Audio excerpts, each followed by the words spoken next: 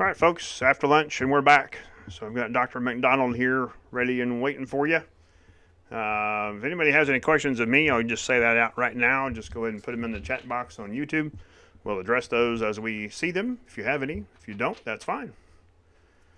So I'm going to basically shut up for the moment and hand it over to Dr. MacDonald. Here you go. Thanks, Doc. Thanks, Jeff. So we're going to start out with what's going on here. You're called to the scene for a disturbance. The police department is on scene requesting. They've got a 30-year-old male. He was acting erratic, sweating profusely. Really don't know anything else. They've cleared the scene for you to come in. So you get on scene. They're already there. They were called for a person that was causing a disturbance in the neighborhood. This is not an uncommon instance for EMS providers. They found the individual running from yard to yard. He was screaming obscenities, flailing, not really responding to any of their commands. When you get there, they have him secured. There's a couple of officers holding him down. He's face down. He's yelling. He's screaming. The officers told you it took several of them to get him under control. He's handcuffed. He appears diaphoretic. He's really incoherent, not really responding to anything appropriately. No one on scene knows him. Nobody knows any history. He doesn't really respond to any questions. He's just screaming, "Help me, help me," thrashing around on the ground. The officers are requesting medications to help calm him down. So while you're on scene, trying to get some information, trying to figure out what's going on, he's becoming less and less coherent. Guess what? Now he's unresponsive. As we know how this goes, he's not breathing now. And now he doesn't have a pulse. So now you begin resuscitation. He's in PEA. You continue to work him, intubate him, IVs, do all the appropriate things. He continues to remain in PEA until you arrive at the emergency department. So what exactly happened? This has been seen several times. This has been well documented. So what really went on with this individual? So today we're going to talk a little bit about something called excited delirium syndrome. We're going to go through this in a little bit more detail. This is somewhat controversial. So as far as disclaimers, I don't really have any. I'll tell you a little bit about myself. I actually began my career in 1993. Yes, I'm old. I don't want to hear anything in the comments. As a monitor tech in the ICU. I began my EMS career in 1995. I started out as a dispatcher, as an EMT. Then I went to working on the ambulance. I went to paramedic school. I've worked in both rural and metropolitan EMS systems. I worked in Southwest Oklahoma for a number of years. We did a lot of long-distance transports, so I feel your pain. Newton County and Mets, I really feel your pain when we call you all the time. I worked from 2000 to 2010 for the Emergency Medical Services Authority in Tulsa, Oklahoma. Covered a large populous area. I was a paramedic and I was a field training officer. I went to clinical services coordinator and field operations supervisor. I was responsible for training EMTs and paramedics, field training officers. I worked with both the Oklahoma City and Tulsa operations. I graduated medical school in 2011 from the Oklahoma State University, and then I graduated emergency medicine residency from Freeman here in Joplin in 2015. So now you know a little bit more about me. And when you see my scowl in the emergency department, you'll understand I've been there. So, a little bit of humor for you. So, excited delirium. What exactly is it? Does it really exist? We're going to talk a little bit about the American College of Emergency Physicians white paper from 2009. So the term excited delirium has been used as a subcategory for delirium. It's primarily been described retrospectively. Most often they describe it in post-mortem. It's been more recently brought forward in the 2000s, 2009, 2010, and the ACEP generated what they determined was what they called as a white paper. It was a consensus of professionals and a consensus of experts. They put together a task force, and they determined that the excited delirium syndrome is a unique syndrome which can be identified by the presence of a distinct group of clinical and behavioral characteristics that can be recognized actually in the pre-mortem state. Again, before, they'd always described this in the post-mortem state. It's potentially fatal, but if we intervene early, we can actually prevent death in some of these cases. Some of these cases, patients are just going to die. It's just going to happen. Patients die. Unfortunately, we deal with that on a daily basis. So, again, it was primarily described in the postmortem by pathologists and medical examiners. It's made its way into police, EMS, and in the emergency department and medical legal literature. Now, it has this terminology of excited delirium syndrome.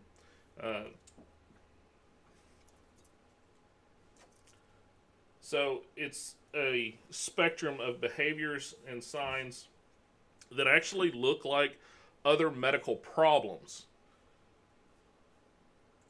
There is somewhat of an overlap between this and psychiatric illnesses that we'll kind of discuss in a little bit.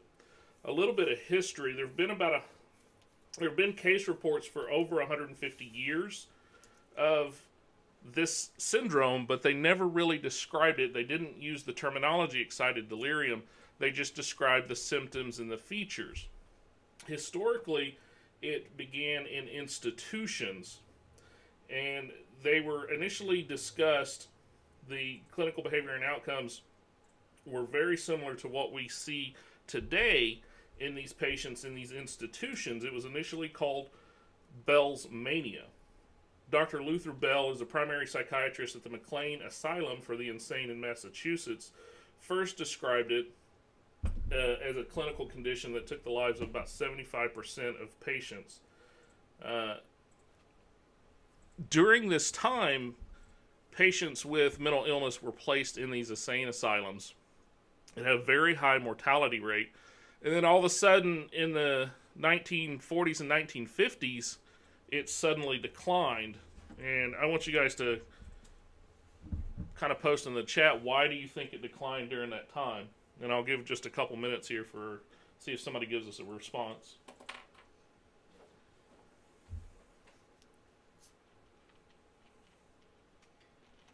There is a slight delay between your broadcast and when it...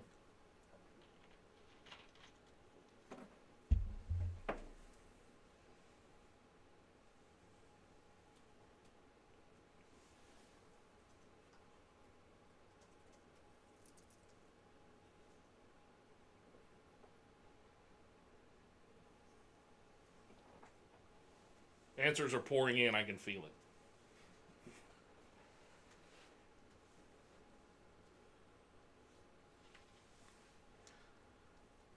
So, in the 1950s, there was the advent of... Go back one. In the 1950s, there was the advent of antipsychotic medications. This is when they began to see a marked decline in this mania that they were seeing in these institutions. There was also the I can't even say that word. They took the people out of these institutions, began placing them into normal community settings, treating them with medications, and they began seeing improvement. And again, this Bell's mania and the 75% mortality went away. Fast forward a few years, the 1980s, President Reagan was there. The movies were cheesy. The style was, it was something. You can see the picture. But what else happened? In around 1985, there was a marked increase in this abnormal behavior. We started seeing these patients show up in the emergency department, uncontrolled psychiatric emergencies. So most of them were found to be caused by, at the time we thought was cocaine. In 1985, there was a subset of cocaine deaths that were described by Whitley and Fishbane in a seminal paper, and the first time this term excited delirium was used. Typical course of the excited delirium, the patients had this acute drug intoxication. They often had a history of mental illness, especially paranoia. There was a struggle with law enforcement. Some sort of noxious or chemical restraint was used, or the electrical control device such as the tasers. Tasers were blamed for a period of time and numerous deaths in these patients. They had this sudden unexpected death. The autopsy could not really find a good cause of death. So the problem with this syndrome is there's no ICD-10 code, there's no DSM-4 diagnosis, and the American Medical Association does not recognize this syndrome.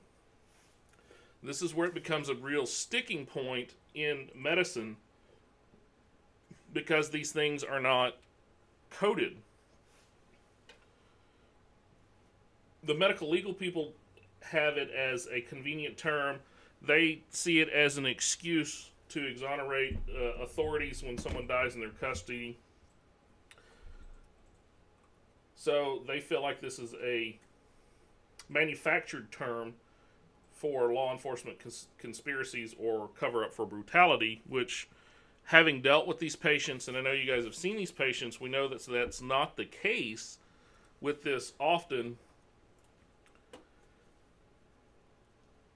Really, the number of instances is really difficult to determine how many times this occurs. There's no current standardized case definition.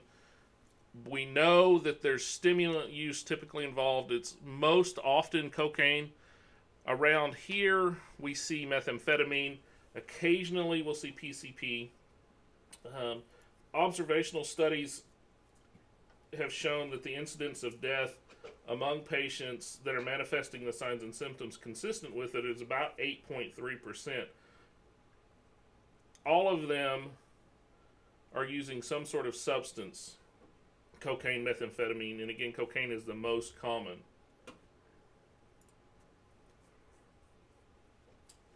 Would bath salts found? Or? Bath salts would be another one, and we had a rash of that back in the 2011, 12, 13. We had a huge rash of bath salts. And again, they had these very similar symptoms. Diaphoretic, tachycardic, just out of their mind. So bath salts would fall in that as well. So who's going to develop this? How can we predict which patients are going to develop this excited delirium syndrome? Well, about 95% of the published fatal cases fit a definitive profile. They're typically male. They're typically in their mid-30s. They're obese, and again, the stimulant use is present, most often cocaine, but again, meth, PCP, LSD, and we can throw the bath salts into that. They have this typical course that they follow. They're hyper-aggressive. They are bizarre in their behavior, impervious to pain. No matter what happens, they keep going. These are the patients that are hit with the taser several times and still won't go down. They're extremely combative. Multiple people to try to control this. There's generally a struggle with law enforcement, that typically the physical restraint, or they try pepper spray, or again the electrical control device or the taser. They're hyperthermic. They're tachycardic. They have this fight,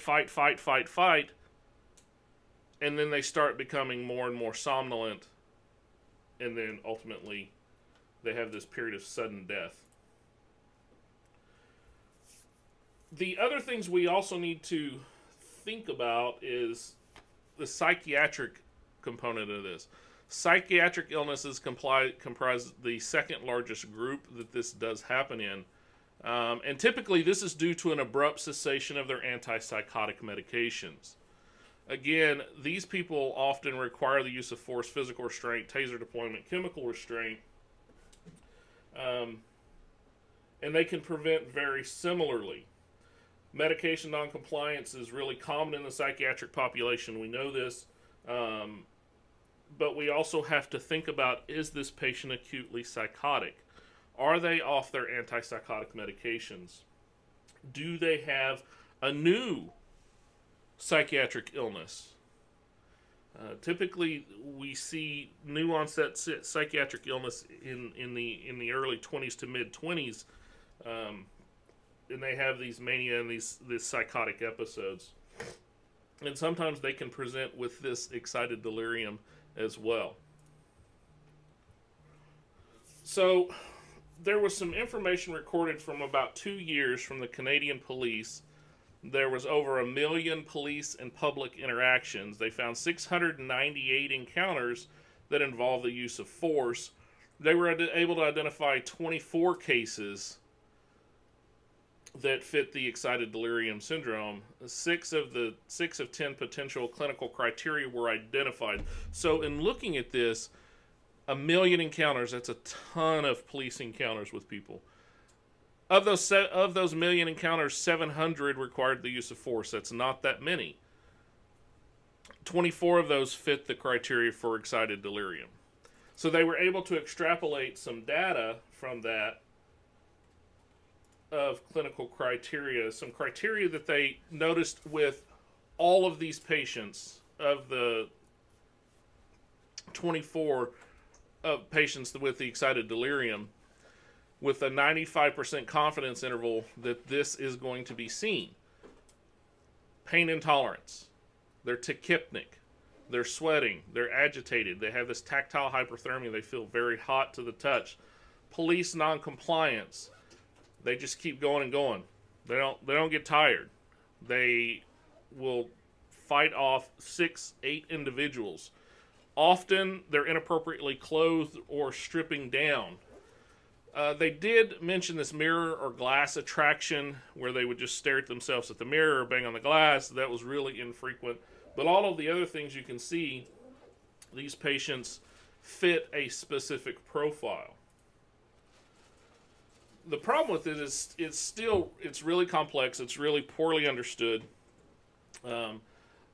There are a lot of underlying associated causes: psychiatric disease, psychiatric drug withdrawal, metabolic disorders, things that we need to think about. Again, cocaine was the most common but in the postmortem toxicology evaluation, the concentrations of cocaine were actually really similar to just a recreational cocaine user. And it was actually less than acute intoxication deaths from cocaine. But what they did find was, on post-mortem brain examination and histostaining, they found that there was a downregulation and loss of dopamine transporters in a specific area of the brain called the striatum. So what they think is occurring is that there's an excess of dopamine stimulation. There are dopamine receptors in the hypothalamus, which are responsible for thermoregulation. So if you don't have those dopamine receptors, you get this overwhelming surge of dopamine in the hypothalamus, which would then causes you to be severely hyperthermic, and you get this manic event as well. The most common cardiac rhythm that was associated with it was bradyasystole. Ventricular dysrhythmias were actually pretty rare. It's actually only occurred in one patient, in the patients that they identified. The majority actually die very shortly after this violent struggle. They have a severe acidosis, and that probably plays a large role in the lethality of this, and also the associated cardiovascular collapse. And I know this is the way a lot of us feel currently, but keep doing what you do. It's a sacrifice I'm willing to make. So the typical progression of things You get a call for a person acting strange or violent or erratic. Again, it's the male in the mid-30s, not responding to commands, trying to get them to comply verbally. They will not. Begin attempts at physical restraint or taser deployment. No response to pain. They have this remarkable physical strength. They're sweating profusely. They feel hot. They're continuing to fight. They get restrained. They get handcuffed. Their mental state gradually declines, and they go into cardiac arrest, and we can't get them back. And again, all of the data shows that these are the mid-30-year-old males. So things that are important to EMS, things that are important to law enforcement, is we need to be able to recognize this state. But also recognize that this is actually an acute medical emergency. They're going to be impervious to pain. They're often going to be irrational. Normal measures are not going to work. And law enforcement needs to know that, hey, we probably need to call EMS. And you guys need to be aware of the possible violent situation, the amount of restraint it's going to take to hold these people down. So they need to be able to take this patient into custody quickly, and then get care turned over to EMS when they arrive. Some of this goes back to, and I know the law enforcement guys get training on the excited delirium syndrome. They need to be able to recognize which patients are potentially going to fall into this category. They feel hot, they feel sweaty, they need to call EMS.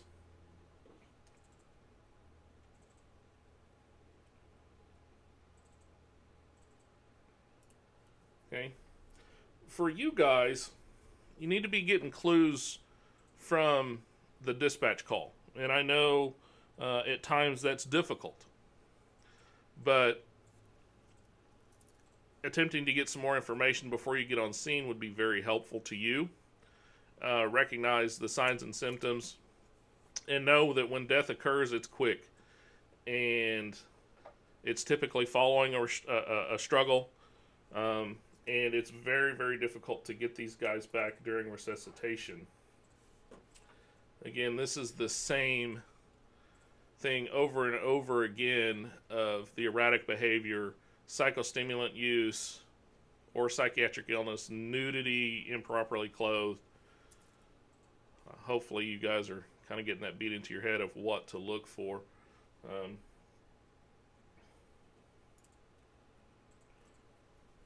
The things that we need to think about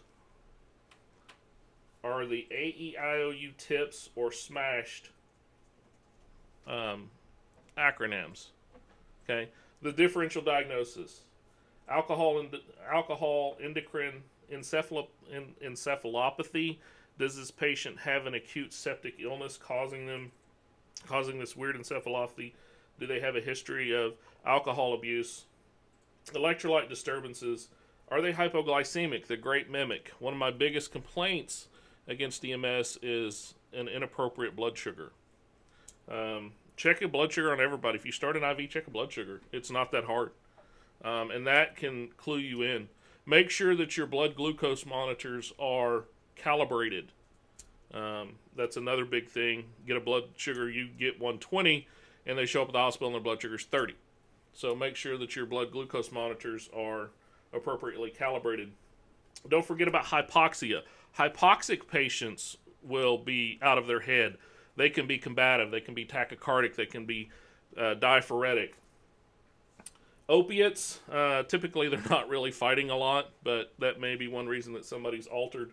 Uremia, patients in kidney failure.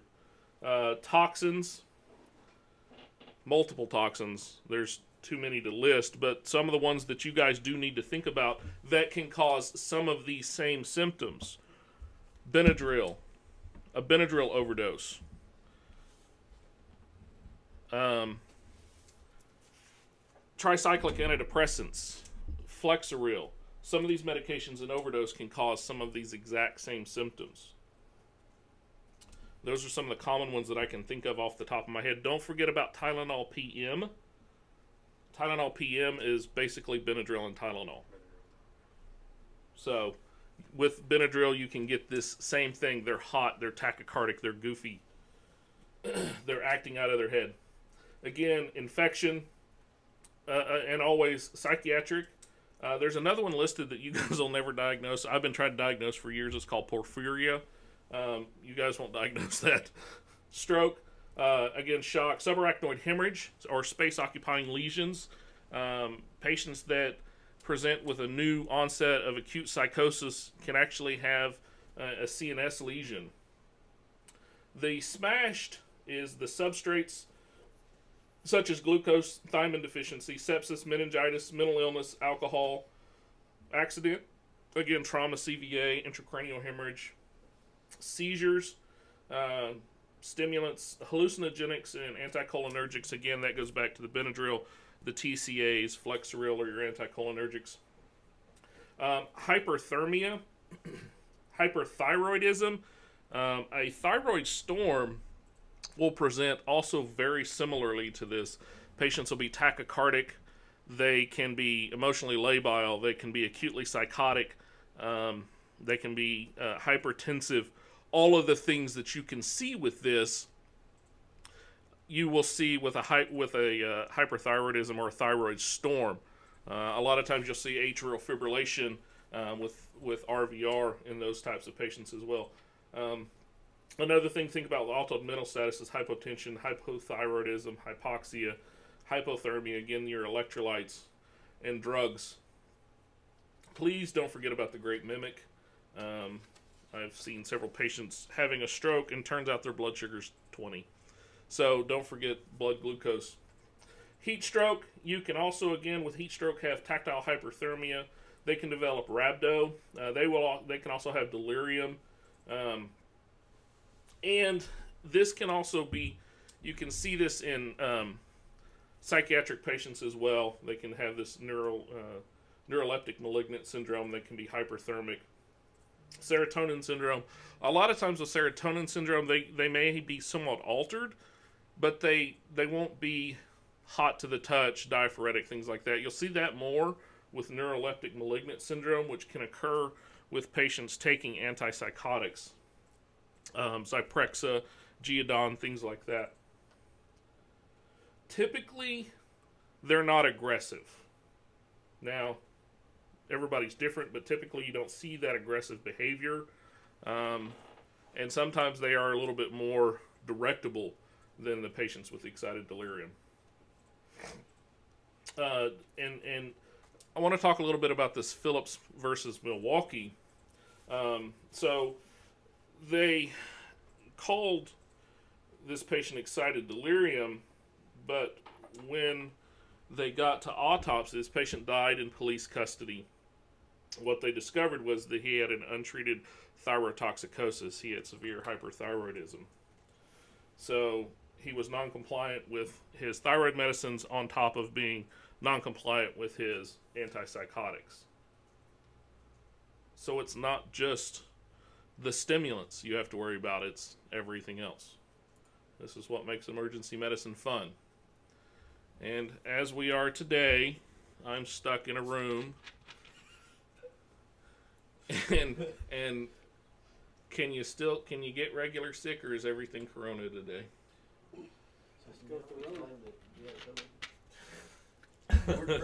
Or your excited delirium patient has corona. That's right. Undiagnosed corona. That's what it is. That's why they're fighting the cops. Stabbed in the brain with a swab. Good one. Yeah. So, treatment is largely speculative and consensus driven, and what that means is we're doing the best we can with what we've got. So right now, the ACEP, based upon their white paper, and the white paper is old. It's from 2009. So it's almost 2021. But there's not been another consensus statement made on excited delirium. So from what we know, and what we know works best with these patients, is aggressive chemical sedation. The physical struggle is a much greater contributor to catecholamine surge and metabolic acidosis. So these patients have this more and more and more. They fight. They develop rhabdo, and all of a sudden now they're severely acidotic. They go into cardiac arrest, and you can't get them back. So you want to minimize the time spent fighting these patients or struggling with these patients. Utilize as much personnel as you need to that's got appropriate training, safe physical control measures, not laying on somebody's chest. When I first started in EMS, the training for the combative psychotic patient was to put the patient face down on the cot with a scoop stretcher strapped across the back of them. We found out that probably wasn't a good idea. So when they arrested, it was tough to get them out of the scoop stretcher. So keep that in mind. Use safe physical control measures. Get vital signs if at all possible. I know how difficult that can be with these patients. Cardiac monitoring is a must because they can die quickly. IV access, check your blood glucose. A pulse ox, supplemental O2 if their O2 sats are less than 95 or 90. IV medications are preferred, but again, we know what it's like fighting these patients, and sometimes you get what you get and you don't throw a fit, so they get IM. You can also use intranasal. Everybody forgets about intranasal medications. Do you guys still carry the atomizers? Yes. So don't forget you've got nasal atomizers on the ambulance. Versed can be given intranasally. I'm not sure about ketamine. I believe it can, but I'd have to double check. It can, yeah. It's water soluble, so it can be given intranasal. May not be quite as effective. I know Versed is very effective intranasal. But if you can't get that, IM. Benzos. You guys don't carry antipsychotics. The next best thing that you carry is ketamine. But we have to be careful with ketamine. We're going to talk about that in just a minute. We've got to be real careful with ketamine. But Versed can be given intranasally as well. And it works very well. But it's probably going to take more than the 5 milligrams you're allowed to give. You may have to call for more.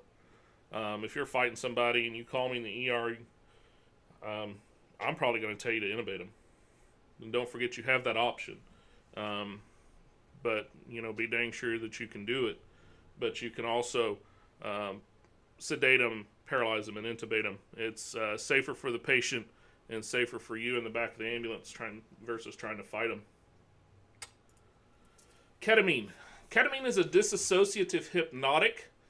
It actually works pretty quickly, IM. It does have some rare side effects. Laryngospasm is a big one, and this is a puckering moment when your patient all of a sudden can't breathe because you've slammed ketamine to them. It can cause hypertension, and it does cause tachycardia, which, again, this is where we have to be really careful with ketamine. The emergence phenomenon can happen. This is more common in kids. I've seen it a couple of times in adults.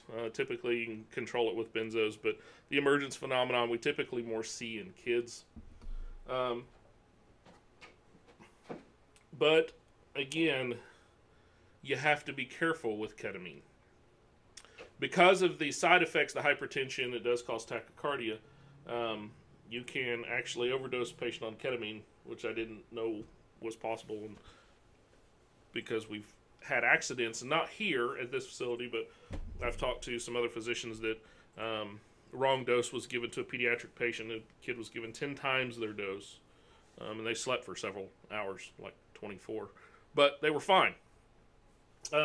Elijah McClain. This name was in the news within the past couple of years, I believe. It's happened in Colorado. There was a struggle with the police department.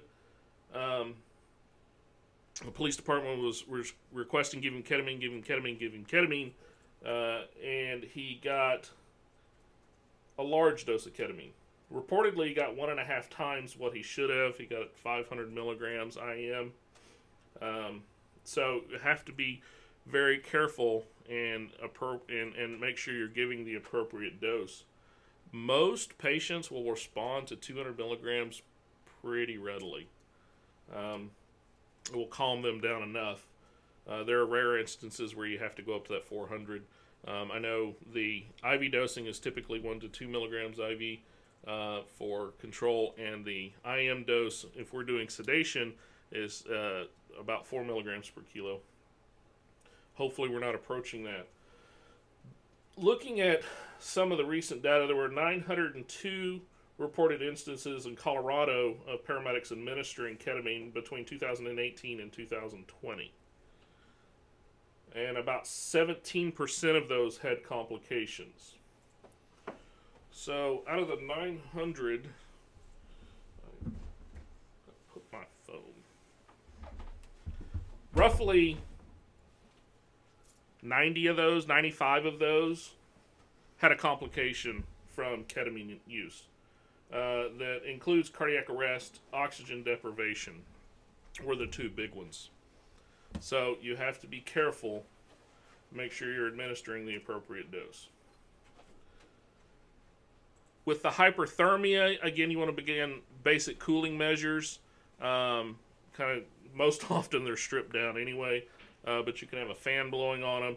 And then you can begin active cooling measures as they feel very hot to the touch, pack them ice packs to the groin, axilla, spraying with cool mist. The acidosis, you're not going to be able to do a whole lot about this in the field. Again, IV fluid hydration, start them on fluids. Again, the hyperventilation is really common with these patients. And if you do end up having to intubate them, you want to try to match their respiratory rate, because a lot of times they're hyperventilating to help blow off. They're trying to compensate for the acidosis that's occurring. The acidosis is from them fighting rhabdo. There are multiple different causes. And again, with ketamine, we have to be careful because it can cause increased tachycardia and hypertension. So I'm going to play a little video here to kind of show what it actually looks like. Hopefully this video comes across. It has a big WW thing across the middle. So I kind of appropriated this from...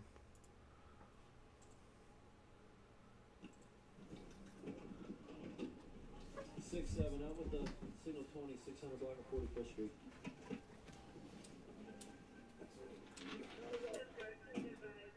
What's up, buddy? Lay down. Lay down. So if you guys heard that, as a white male, no shirt. Who? How much coke you smoke, man? Hey, do me a favor. Relax. Please. Okay, I'll help you. Hey, relax. Relax. Get on the ground. Get me as autographs, great. Get on the ground. Stay there. Hey, stay on the ground. I didn't see one laying around up. Hold on, the class is good. And this officer has no idea what he's doing. Come here, dude. Come here. Not disrespectful, he just doesn't know.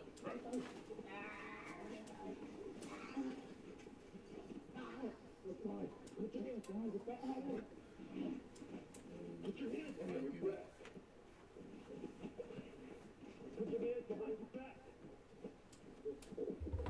Put your hands behind your back. And as you can see, guys, non-compliant. You can see he looks very sweaty. Put your hands behind your back. These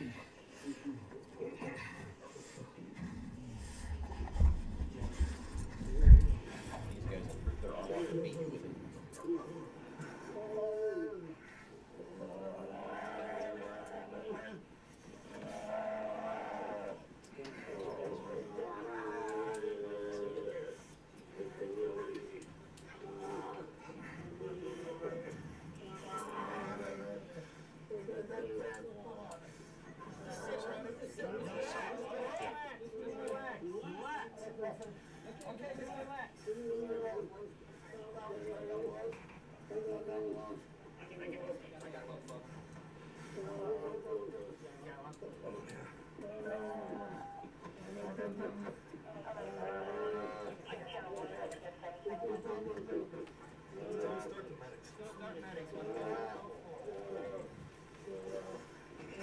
So you heard him call for EMS right then. Get more bobbles. Scrap him, I got him. Yeah.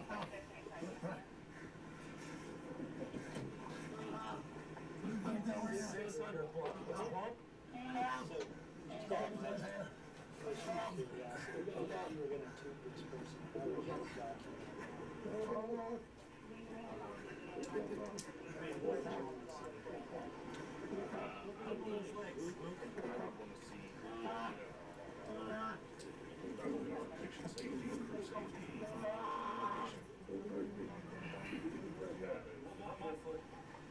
Dude, get off of me. I'm trying to help you, dude. But you gotta chill out a minute. Now you can see they're tying something to his legs. This is not really done or taught by law enforcement anymore.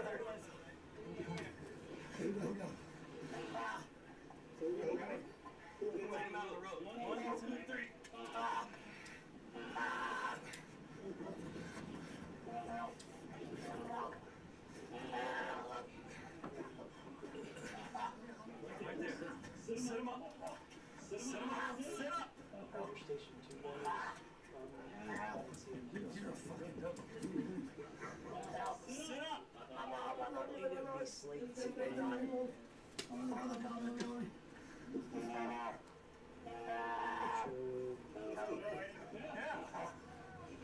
see 1 and 4 is the ones I see here.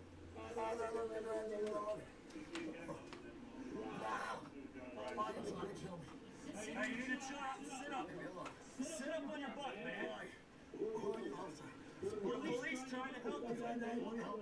I'm Officer Shaw. I'm gonna help you. You gotta help me.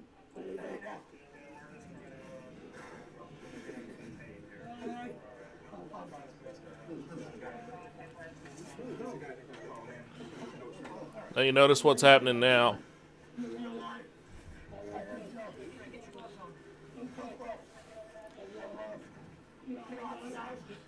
It was kind of starting to settle down a little bit.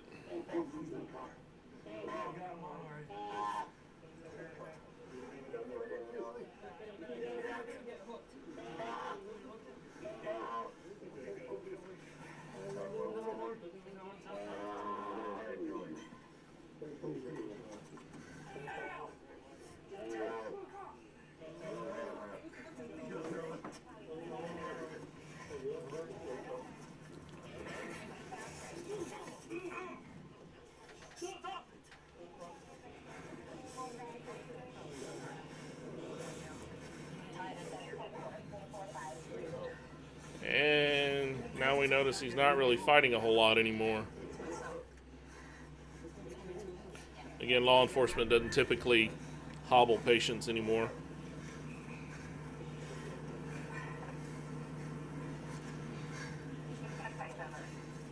And now we're not fighting.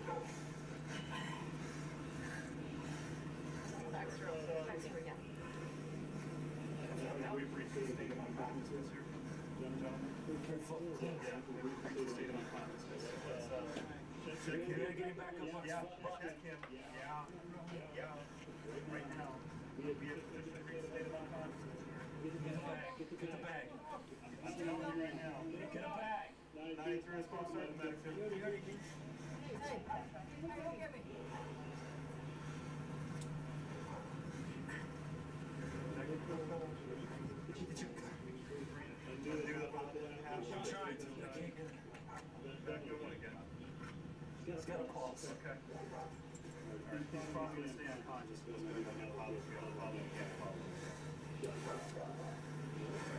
I need a light.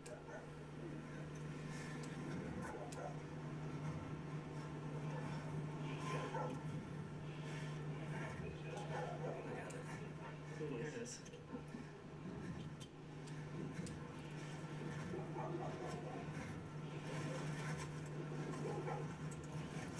Get him up on him.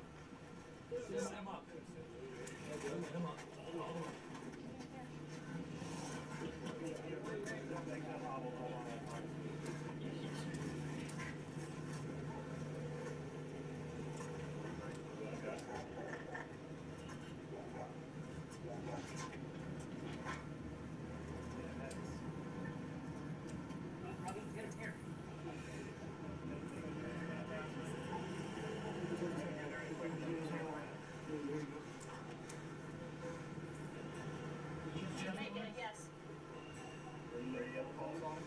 can't tell, Sarge. Some of my heart's fucking already up, so I can't tell physics. As long as you get there, the medics are on. Head back to the room. Let's get the cuff off. Do it for real. Okay? Get his head to him. Don't get the cuffs off. Give me a key.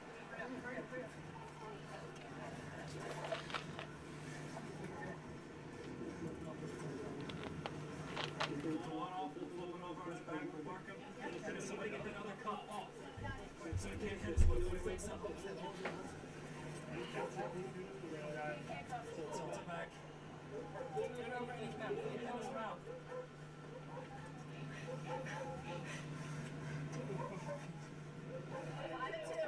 Two, three, four, five, break. Twice. 1, 2, 3, 4, 5, breathe twice. 1, 2, 3, 4, 5, breathe. 1, 2, 3, 4, 5, breathe. 1, 2, 3, 4, 5, breathe.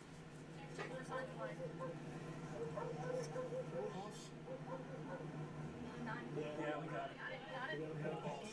No, wait. Stop this. Stop this for a second. Check his airways. Listen. Lie down there and listen. There you go. Lie down there.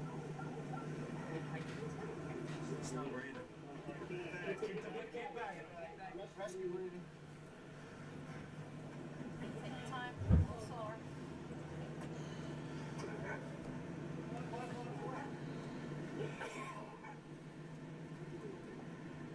Tilt his head more.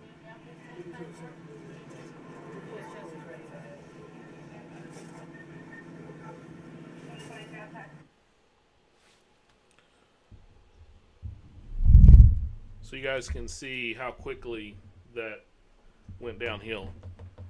I can imagine the police officers panic when they recognize the individual is now unresponsive, and they're wanting nothing more than for EMS to be there. So, again, be vigilant, watch for the signs, try to get as much history while you're en route as possible. Do what you can to keep your crew safe. Let the guys that have the guns and the badge fight people, but be aware that when you get called in, you may have to deal with this. Don't forget the medications that you have at your disposal to help manage these patients, manage them more appropriately. Benzodiazepines will be your friend. Versed, I know both services and most of the services around here carry Versed. You also have ketamine, but again, you want to be careful. Make sure you're dosing it appropriately. Make sure you get good IV access, get IV fluids, and begin trying to cool them if they're that hyperthermic state. And be aware of the imminent rapid cardiac arrest and be prepared to act. So, hopefully you guys learned a little bit of something. The biggest resource I used was the ACEP white paper, a little bit of Google for videos, and some of the other news information and statistics. And be vigilant, wash your hands, wear your mask, don't cough on people, don't try to, do things to get everybody else sick. I appreciate you guys, appreciate you what you do. If you have any questions, catch me in the ER, type them out here for these guys. We'll give you a little bit of time here for any quick questions that you may have. But that's it for my presentation. And again, hopefully you learned a little something. I know there's a little bit of a lag, so I'm waiting.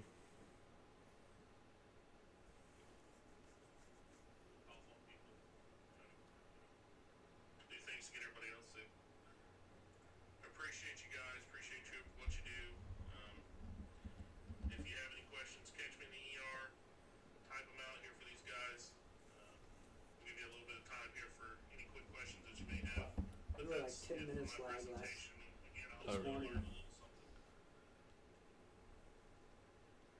Nope. Super job. Good presentation. Thank you. Lots of thank yous. Thank you. Yeah, lots of thank yous.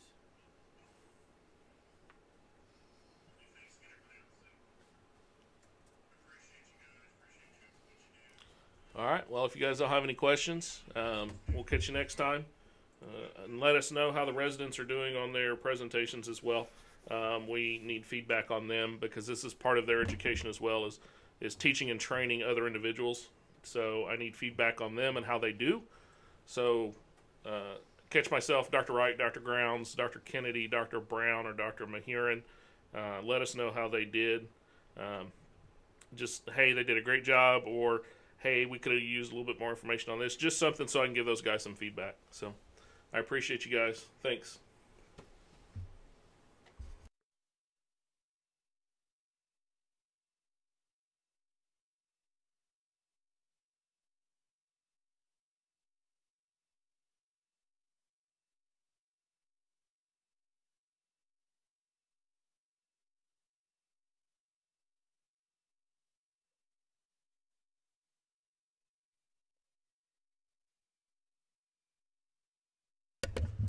All right, everybody. As we switch out speakers here, let's take a break. I'm just going to go ahead and sign out the live stream. Give me about 15 minutes or so, and we'll sign back in. Thanks, you.